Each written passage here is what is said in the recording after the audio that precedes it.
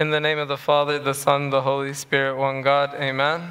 Today is the second Sunday of Tuba, and the Gospel is from Luke chapter 11. And last week I told you the theme of the month of Tuba is that the Lord Jesus Christ, He came for the salvation of the world. And last week we discussed how you can't accept the salvation of the world if you love the world. You can't accept the salvation for the world if you love the world. They are immiscible. They can't mix together. And today I feel like the gospel is asking us a question, an important question. And the question is, what will it take for you to believe in me? What will it take for you to change our life? What will it take for us to let go of our addictions? What will it take for us to offer genuine repentance? Because some people, they come to the church, they offer no repentance. So what will it take for us to offer repentance? Do we need more signs to believe? Do we need more signs? Do we need more evidence for God? Do you need more data for God? The short answer is that God has given us so many signs.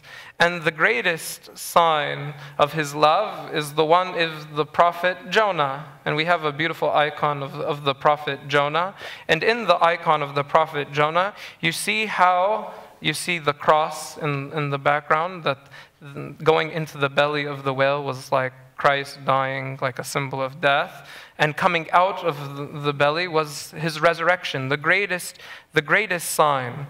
But even after all of these signs, no matter all the signs that were done, in spite of everything that God has done, somehow we still lack faith. And we have the audacity to demand even more signs. And this is interesting because in Luke chapter 11, the Lord heals a man who was demon-possessed, blind and mute, and He healed him. And right after He healed him, they say He cast out demons by Beelzebub, the ruler of demons. So He performed signs and wonders, and still they did not believe. So that's why I said the question is, what will it take for us to believe? In the Gospel of John, the Lord fed the multitude with 5 loaves and 2 fish. And it was an amazing miracle, 5,000 men eating, and they had leftovers. And then after that miracle, the people, they come to the Lord and said, "What sign will you perform then that we may see it and believe you? What work will you do?" And the Lord told them, "I am the bread of life. He who comes to me shall never hunger. He who believes in me shall never thirst." So the problem isn't with signs. The problem is not with the signs. There's plenty of signs. The problem is that we're not recognizing the signs. Most of the roads on the street, they have adequate signage to tell you the speed, believe it or not. They do. But now even Google Maps tells you the speed limit. The problem is not with the signs. The problem is, I just want to speed. And I don't care. And I need to go somewhere and I want to get there. The problem's not with the signs. The problem is our internal denial of truth. And this reminds me of the trial of St. Paul. St. Paul was on trial before the Roman governor Felix. And the preaching of St. Paul moved the governor's heart. It started to move his heart. And he started to speak to the governor about righteousness, about self-control, about final judgment, all wonderful things to speak about. And Felix started to feel, I feel like this is an important stuff. But he was afraid, and he put St. Paul away, and he didn't want to hear St. Paul again on this matter. And a similar thing happened even the next time, St. Paul was on trial with King Agrippa. King Agrippa, he said to St. Paul, he said, "You almost persuade me to become a Christian." And this is St. Paul, the greatest preacher of Christianity. And he has all he sees the heavens, he's a miracle worker. And yet, these people still do not believe. They still do not believe. Both Felix and King Agrippa, I think they represent people who are intrigued by the gospel. Oh, this sounds nice, but they do not change. They do not change. They know the signs, they see the signs, they know the Bible, but do not change. They don't repent. Both Felix and Agrippa, the interesting thing about them, I think they realized that, to become a Christian is going to require I can't keep the same way that I'm living. I'm going to have to change. And they were not willing to make that change. And that's why in the gospel of today, the Lord, he says, this is an evil generation. Why is this an evil generation? Because the Lord, he had done so much, like St. John Chrysostom says, they were ungrateful to their benefactors, and they were made worse when they received benefit. Like Christ was doing all of these things and doing all these wonders and doing all of these things, and despite all of these things that Christ was doing, they still ridiculed him. They still did not believe. And that's why the gospel of today, the Lord gave two amazing signs to this evil generation who would not believe. He said, there's two models that I want you to learn from. And I think from these models we can learn like an important lesson. The first model is Jonah to the Ninevites. The first lesson is repentance. And as I mentioned at the beginning, the sign of Jonah is the cross and the resurrection. But today, what we want to ask ourselves is, what is hindering our repentance? What is hindering our repentance? To be honest, I have nothing against Jonah, but I don't think Jonah was the best preacher. I don't think he was the best preacher. And I don't think it was his eloquent sermon that converted the city of Nineveh. It wasn't. Actually, the only thing the Bible says is he went to Nineveh and said, yet 40 days and this city will be overthrown. This city will be destroyed. And yet this simple message convicted the people to repent. And what I love about the Ninevites is that the whole city repented. The whole city. It was not just a few people. No, it was the whole town, the whole community. The Bible says, so the people of Nineveh believed God, and they proclaimed a fast, and they put on sackcloth from the greatest to the least. The greatest was the king. The greatest was the king. And who was the least? Who was the least? The king issued a decree, said, let neither man nor beast, herd nor flock taste anything. Do not let them eat or drink water, but let man and beast be covered with sackcloth and cry mightily to God. Yes, let everyone turn from his evil way and from the violence that is in his hands. And I have a question for you.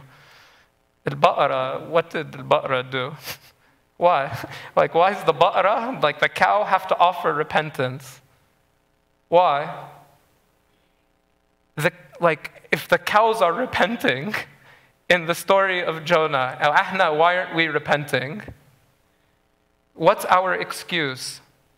The church needs repentance. The church needs repentance. We all need repentance, not just the priests, not just deacons, not just servants, not just youth. I get the impression sometimes parents, they push their kids to repent, and parents, they don't need to repent and confess, or they need to repent and confess. Or this is just a practice we give for the kids to do, and then we grow up and the seniors, they don't need to repent, and they don't sin. If you don't sin, then you don't need repentance. But if you sin, you need repentance. So all of us, we need repentance. Even the cows, hatta al-Baqarah, they need repentance. Don't bring your cows to church, okay? But even everyone needs repentance. A church is community of repentance. All of us is a community of repentance. And that's why when the Lord was speaking to the 7 churches, what did he ask from the 7 churches in Revelation? He's speaking to the 7 churches, and he's saying each church needs to repent. Each church, the whole church. He didn't call out a few sinners. Just these sinners. No, the whole church needs to repent. We said the theme of this month is salvation of the world, and repentance is our need for a Savior. If you need a Savior, you will repent. If you don't need a Savior, then you don't need repentance. We have the sign from Jonah that we should repent. That's why the Lord said, the men of Nineveh will rise up in judgment with this generation and condemn it, because they repented at the preaching of Jonah, and indeed greater than Jonah is here. The second sign that the Lord gave us was the example of the Queen of Sheba. The Queen of Sheba. And the Queen of Sheba teaches us an important lesson on the desire to learn and the desire to grow. And it says in the Bible, the Queen of the South will rise up in judgment with the men of this generation and condemn them. For she came from the ends of the world. She came from the ends of the earth to hear the wisdom of Solomon, and indeed greater than Solomon is here. And there's some debate in the literature where Sheba is and how long this trip took. And I don't know how long precisely it took, but let's just agree it took a long time to go from Sheba, wherever Sheba is, if it's in Ethiopia, if it's in Yemen, or wherever people believe it is. It took a long time from her to go from Ethiopia to Jerusalem. Some say on the order of years. Why would someone take a trip for years to meet Solomon? Because she heard of the wisdom of Solomon, and she had this desire to go meet Solomon. And I look at the Queen of Sheba and I say, wow, what great lengths did you go to be edified? What great lengths did you go to be edified? And I wonder if we could say the same things about ourselves. Do we go to great lengths to be edified? Or not really? I mean, we live in an age where we don't have to travel anywhere. If you want to hear anything, or if you want to learn anything, or if you want to do anything, it's like right here in front of you. And you don't need to do even that much. But do we go to any great length? Do we have that desire in us? Yeah, if you want to study the Bible, all you have to do is go and you can pull up any commentary, Abuna Tedros, a million, there's apps, there's everything, قدامك. It's right in front of you. And the queen of this, she went to the end, like from the ends of the world, to hear the wisdom of Solomon. And we can't go on our phones and look up a little commentary if we're confused. Yeah, some people ask some Bible question, Google it. If you want to, Google has everything. Like, we live in an information, you have everything at your, but do you have the desire to go and look? Do you have the desire to seek? Or you don't have that desire? All the resources exist, but do we use them? Like the other day, and I was looking about resources for the liturgy. I wanted to learn more about the liturgy. And I was shocked, actually. You do one little search on Amazon for books on liturgy, you find amazing books on the liturgy. Even I found a book, and I'm going to get it like for the bookstore. It said, Scriptural Basis for the Divine Liturgy, Meditations on the Coptic Orthodox Liturgy of St. Basil. I was like, oh. Everything you want, Amazon is amazing. It's right there. But do you have, the books are plentiful, but do you have the desire to learn? Do you have the desire to learn? I feel like we have become content in ignorance. Content in ignorance. And even our education, like the kids, they go to school, they go to college, but they're not learning. They're not learning, and they have no desire to learn. And actually, I feel like we send our kids to school, and they get more confused from the things they see in the school and the weird things that they teach and the weird things that are promoted. There's no curiosity, no passion, no desire for learning. There's no appreciation for the beauty of anything, of science, of infinite beauty. The Queen of the South, she desired the wisdom. She wanted to hear wisdom. She went and saw it. And I feel like sometimes we just go through like cycles. And we just come, like one time I felt this, we were in Holy Week. And I felt we were just doing cycles. Like the Holy reading, like the Holy Week is full of readings from the Old Testament. And so someone reads the readings from the Old Testament. And everyone's sitting there, like reading their own books or playing games or doing their homework or doing مش عارف ايه. We stand up, we say ثوك تتيقوم. Then we sit down, and then a deacon comes up, sings for 20 minutes. No one's paying attention to anything. And then we go, and then we say, and then we just stand up again. ثوك تتيقوم نبيون. And then we go sit down again. And then Just like hamsters on a wheel, kidda. We're just turning, kidda. And that's like, and then like, Ida, what is that? What is that? Where's the desire to like understand the scripture? Where's the where's the meditation on scripture? Where is the desire to learn here? The beautiful thing about the Queen of Sheba is she made an effort. She made an effort. It says when she came to Solomon, she spoke with him about all that was in her heart. And Solomon answered all her questions. And there was nothing so difficult for the king that he could not explain it to her. And then she said something very interesting. She said to the king, "It was a true report which I heard in my own land about the words of your wisdom. However, I did not believe it. I doubted. I didn't believe it. But I came and I saw it. I came and I saw it." And I think that is the takeaway, is that you might have doubts and you might have, but you need to come and see. You need to come and see. And if you come and see, you might find what you're looking for. You might find what you're looking for. Imagine when Philip and Nathaniel are talking, and like Philip tells Nathaniel, "Hey, we found the Messiah, the one that Moses is speaking about." And then we say, "It's Jesus, from Jesus of Nazareth." And then Nathaniel says, Nothing good can come out of Nazareth." So Philip says, "Come and see." He had doubt.